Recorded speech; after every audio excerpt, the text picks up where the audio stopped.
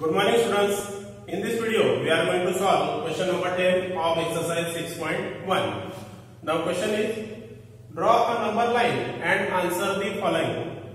Students, if you observe here, I have drawn a number line here, and on this number line this point is 0. On the right side of 0 there are positive numbers, and on the left side of 0 there are negative numbers. And we have to write answers of these questions by observing this number line. Now first question A.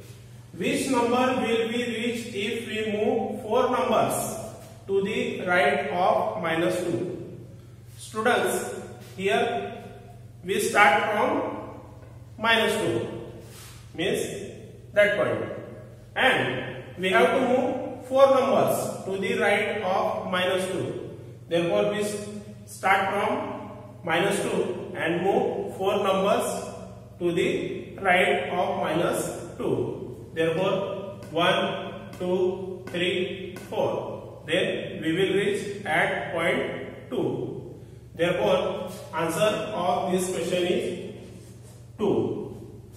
Therefore we can say that we will reach at 2 if we move 4 numbers to the right of -2. Now next question, which number will we reach if we move 5 numbers to the left of 1? Students, here we start from 1 and we have to move 5 numbers to the left of 1.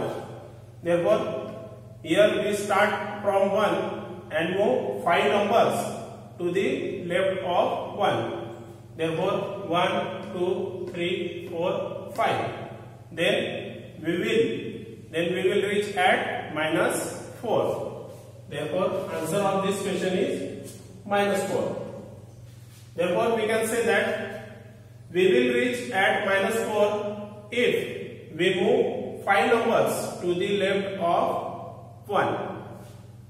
Now next question, if we are at -8 on the number line, in which direction should we move to reach -13? Students, here we start from -8 and we have to reach at -13. Therefore from -8 to -13. Then we will move to the left of -8.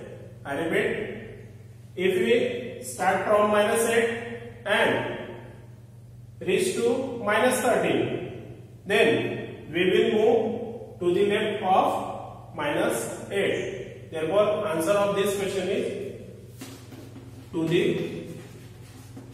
left. Now next question, if we are at -6 on the number line, in which direction should we move to reach -1? Students, here we start from -6, means this point, and we have to reach at -1. Therefore we move from -6 to -1. Therefore here we move to the right of -6 to reach at -1. Therefore answer of this question is to the right.